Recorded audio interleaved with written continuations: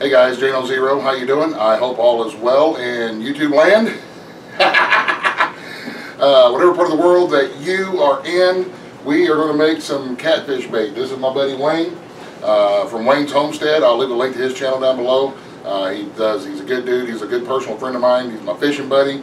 And we have been thinking about catfishing here lately. And you know, like the little Doughball catfish bait that you can buy, we decided rather than spending $6 or $7 buying a bag, we're going to try to make our own with some stuff that every good self-respecting hillbilly should have in his refrigerator. So what we got is we got some chicken livers. I got a half of a medium onion here that I'm going to go ahead and put into a food processor. I got a couple, I think there's 3 night crawlers. Yeah, 3 night crawlers. Big bag of fish heads. What? Like we're the only people that keep bags of fish heads in our refrigerator. Whatever. A couple bags of the, we're going to put, I guess, let's put 3 in there. 3 fish heads. What we're going to do first is we're going to just grind all this stuff up. Actually, I need to get a little spoon. I'm putting some onion and some garlic in here because when it's soaking in the water, I want to have this oily stuff here that's going to leach out, scent and smell and attract it into the water.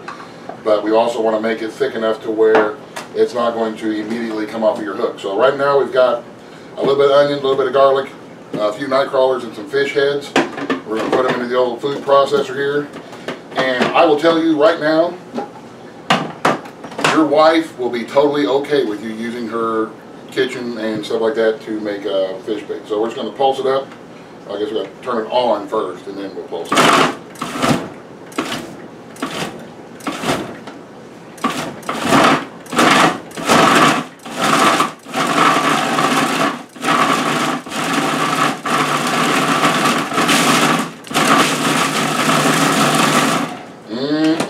That looks just awful. Alright, so we got all that stuff ground up. Now we're going to, ooh, that smells bad and lovely. Fish are going to love it. So now what we're going to do is we're going to scrape some of this stuff down to the bottom here. We're going to take our thing of liver. These are store-bought livers because, well, I ate all of the livers on Butcher Day because that's my little Butcher Day treat. So we had to buy some livers. They're like $1, $1.50. Blood and all. We're going to add everything in here, blood and all. And we're going to throw in a little bit of shredded, a little bit of shredded cheddar cheese. And I probably should have washed my hands before I put that, but it's alright. Put a little cheese in there.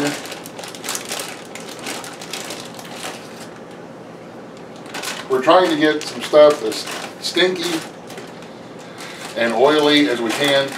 That'll all bind together in like a little dough form. And now lastly we're going to add 1 chicken egg or a pheasant egg or a peacock egg, whatever it is that you have laying around on your little place there. Put it back on there and pulse it again.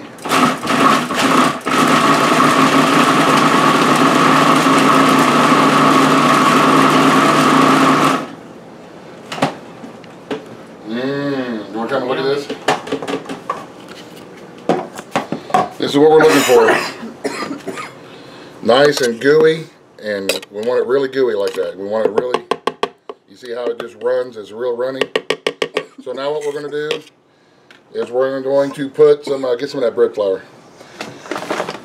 My buddy Wayne is going to, we're using bread flour. The reason we're going to use bread flour is because it has more of the proteins in it that'll make a gluten, that'll make a real doughy type of dough. So we're just going to sprinkle some flour in there.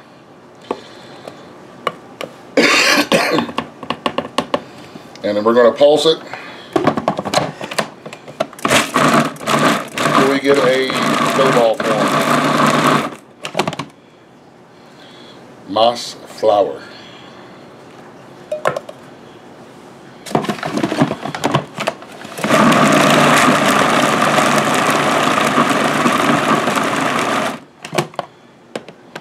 That was 1 cup of flour so far. Come on, Wayne.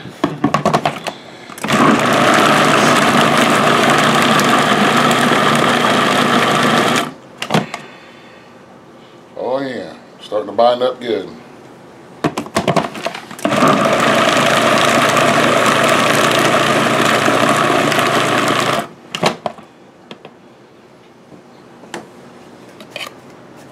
Yep, I think we need more. We're looking for like a, almost like a pizza dough or something consistency, or a pie crust dough. Something that's a thick dough that's really sticky.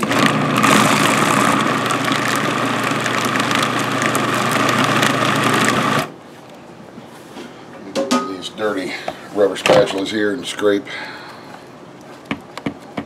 We don't want to waste any of this good old catfish deliciousness here.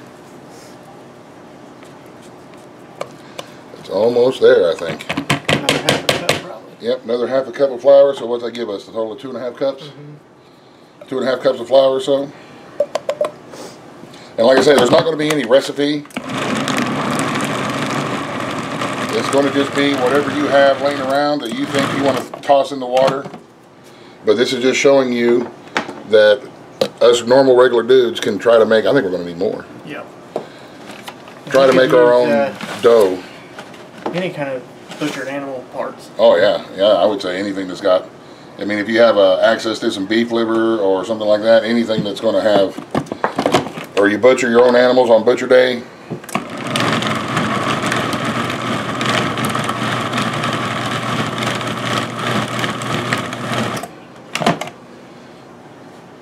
Hit a little bit longer. I think that's going to do it.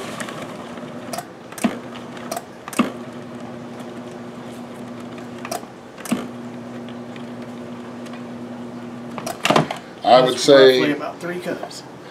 3 cups of flour, and that looks like it's a pretty sticky dough. Alright, so now what we're going to do is we're going to pull this apart. Give me a second here to get our stuff together. We're going to get a little cookie sheet out and make our little dough balls, and we're going to preheat our oven to 275 degrees, and we'll see you guys back here in 1 second. Alright, so now you can see I've got a piece of parchment paper on the counter, and I've got some flour here in the middle, and we are going to take our extremely sticky dough, roll it into the flour, because we want it to be just a little bit more stiff. I shouldn't have said that. We want it to be just a little bit more stiff, so we're going to work a little bit more flour into it. This stuff smells well, I guess not good, but that's the point. You know, everybody knows who the fishes, catfish, like. They like the stinky. Stinkier the better. All right. Now we're going to sprinkle some more flour on the top, and this is where your buddy Wayne comes in handy. All right, Wayne. I would recommend using gloves because it is pretty nasty. We're just going to knead it in and work some of that flour in. And meanwhile, like I said, we got our oven preheating to 275 degrees because we're not going to want to cook these. We're going to just kind of dry them a little bit. We just want to kind of dry them a little bit.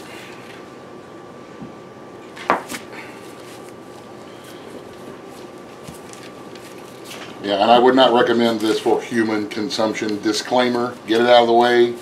We are not catfishologists. We are not super fisher dudes. We're just a couple of hillbilly boys that like to go out and try to catch catfish, and we'll try to save money by making our own bait. And so disclaimer, not for human consumption, not guaranteed to catch you fish. And we're not saying you use this bait, you're going to catch catfish all day long. That's not the point. But we'll sure have fun trying. Yes, we will. And we had fun making it. Yeah. And the kitchen sure smells whatever the opposite of good would be, I guess. And again, I'm sure y'all, your wives are just going to be okay with you. Maybe not.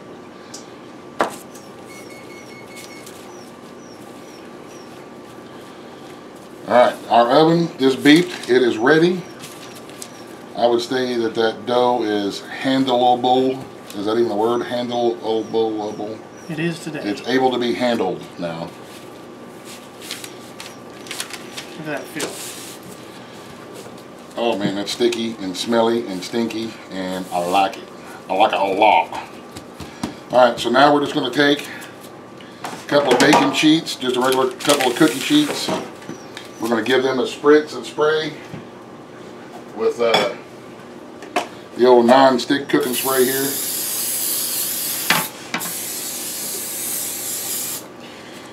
And we're just going to start forming our little dough balls here to about hook size, the size that you would need to completely cover your hook. We're just going to roll them into little balls like this and set them onto our cookie sheets. So once we get these made, and we're going to put them into the oven, and we'll get back with you here on the next step here in just well, I guess it'll be about a second in the magic of YouTube land. So we'll see you here in a bit. Okay guys, me and Wayne have been here playing with our balls for, well, yeah, that sounded bad, sorry. We made a bunch of catfish bait. Yeah, I want to sit there and say, me and Wayne was in our kitchen making balls. So, our oven is preheated to 275 degrees. We're just going to slide these trays in here. And like I said, we're not looking for a cook. We're just looking for drying. We're going to leave them in there for, let's start out at 10 minutes. And we'll see in 10 minutes what's going on. In the meantime, we're going to clean up a little bit of the kitchen here in our mess, because it does not smell good, even a little. So now we've got to start cleaning up. So we'll catch you guys here in a minute. Okay guys, so what we're doing now, after the first 10 minutes at 275, the tops are still pretty squishy, but the bottoms are nice and set up. And we don't want these to be firm cooked. So what we're doing is we're just flattening them out a little bit, and then we're giving each one of them a flip. And we're going to put them back in the oven for 5 more minutes once we're done with that. And then they really will be good and set up. And these things are pretty potent. So I think they're going to work. Now what we're going to do is, like I said, flip them all over, give them another 5 minutes in there, and then we'll pull them out and see how they are from there. So we'll see you guys in 5 minutes. Okay guys, so now here we go. We got them out of the oven. They feel good and squishy to me, and they feel malleable, so you can mold them around your hook. So we're going to do a little experiment real quick. I've got a number 5 circle hook, which is what I use for catfishing, and I'm going to run my dough ball through the hook, and it already feels better than the ones that I buy, or the ones that you would buy.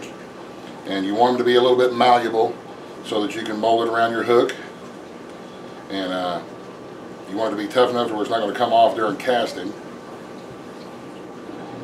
So I was going to put it in the palm of my hand and give it a squeeze and mold it around the hook.